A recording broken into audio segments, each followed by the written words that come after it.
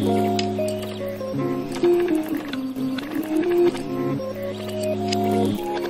guys, it's me again. If you guys are new here, go ahead and hit the subscribe button and like this video, please. In today's video, I am going to be teaching you guys how to make a tattoo stencil. Y'all have been requesting me to do this video since I started doing my tattoo videos. So thank you all for being patient. It's finally here. Okay, here's everything that you're going to need to make your stencil. First and foremost, you need your stencil paper, okay? You're gonna need a pen. This is the kind that I use. You're gonna need a printer. I use the HP DeskJet 3752. It just connects to my phone and I'm able to print off my design and it works perfect. Now, you don't necessarily need a printer to do a stencil.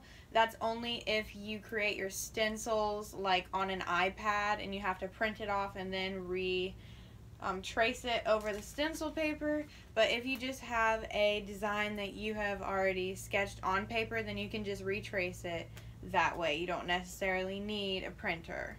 And the next thing you need is printer paper, obviously. So right now I'm just going on my printer app and I am printing off the design. The tattoo that I'm going to be doing is for my best friend. She actually sent me this design. It's not my original design. She just got it off the internet somewhere. But I'm going to print it off in the specific size that she wants, and then I will show you guys how I create it into a stencil. I'm gonna FaceTime her really quick to see if this size is gonna be good for her. Okay, hold on, let me show you the design. Do you think that's gonna be a good size? It's like the size of my hand. Yeah, that's like perfect, I feel like. Okay, cool, perfect. Okay, so she really liked how big I did it. So, this is what she's getting. It's a little kitty with some flowers. It's definitely my style that I like to tattoo in, which is really nice. But she did get this offline somewhere. Again, this is not my work. So now I'm just going to take the stencil paper, and when you peel it back, there's going to be a separate sheet here. You can draw your stencil over the top of this, like you can keep this paper on here and then put your paper on top of it and trace it that way, and it'll transfer onto this sheet. This sheet is easier to like transfer onto the skin for sure, but I never use it. I always just use the printer paper and put it directly over the top of the sheet here. And now all I'm gonna do is trace the design over the top of the transfer paper, and it should come off on the opposite side of the paper. All I'm doing is tracing the outlines of the tattoo. You don't have to trace the shading. You have to freehand the shading.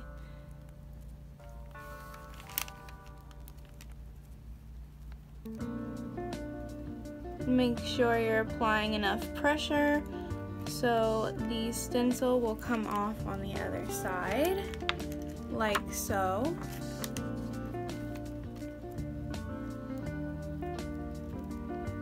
And don't try to rush doing your stencil because this is pretty much what you're going to be tracing on the person's skin. So you want to make sure that everything is perfect and exactly how you want it to be.